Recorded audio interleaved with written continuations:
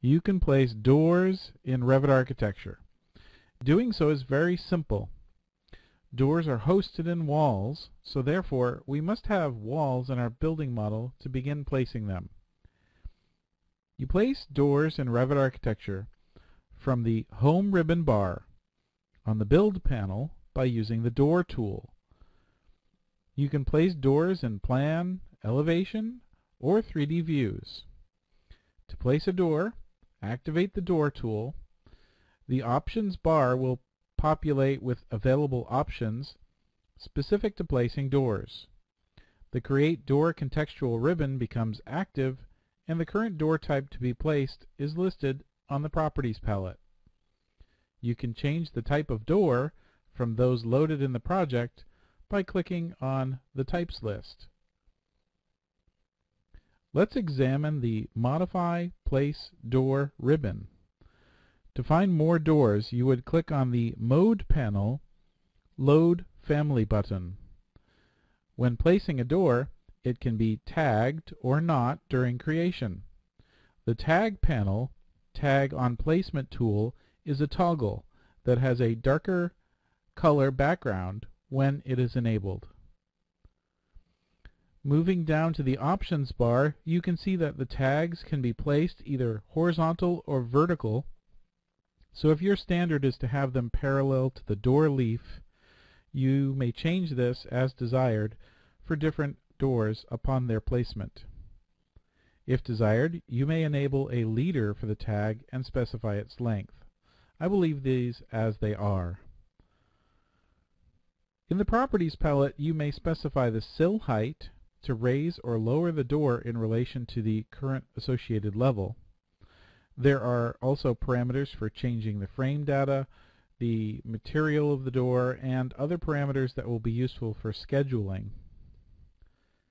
Move your mouse into the drawing area, and the cursor changes to a Not Available symbol until the cursor is directly over a wall. Doors are hosted components. Again, they can only be placed in walls.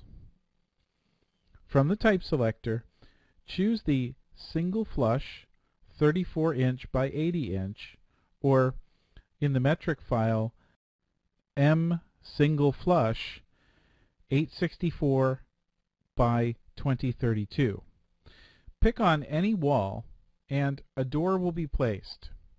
You can flip the swing or the hinge side by clicking on the flip controls.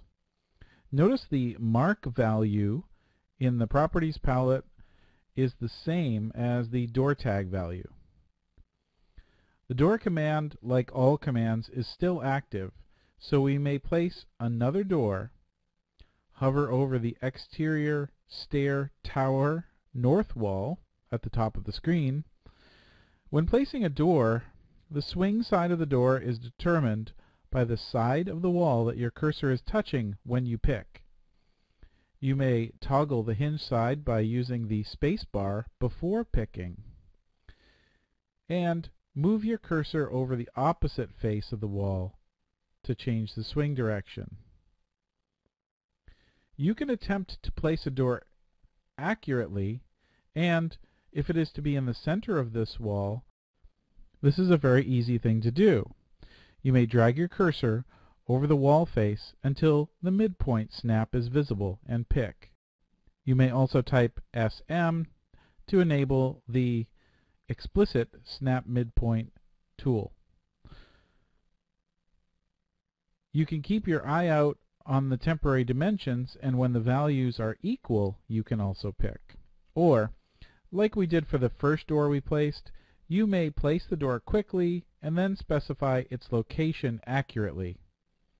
Select the stair tower door and then edit its temporary dimensions to align as desired. Allow me to explain.